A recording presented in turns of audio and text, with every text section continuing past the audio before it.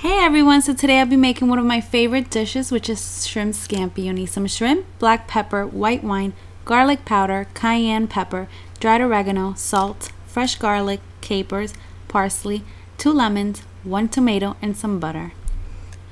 Okay, so I'm going to mix all of the dried spices, and the exact measurements can be found down at the description box below. I'm going to coat my shrimp with it. And some black pepper.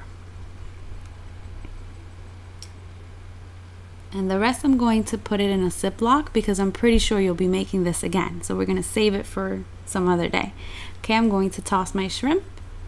Now I'm going to add some oil to my pan and a little bit of the butter. I'm going to save some butter for later. Okay, now I'm going to toss in my shrimp. And I want them to cook evenly, so I'm going to separate them as best as possible. And about 3 minutes later, I'm going to flip them over.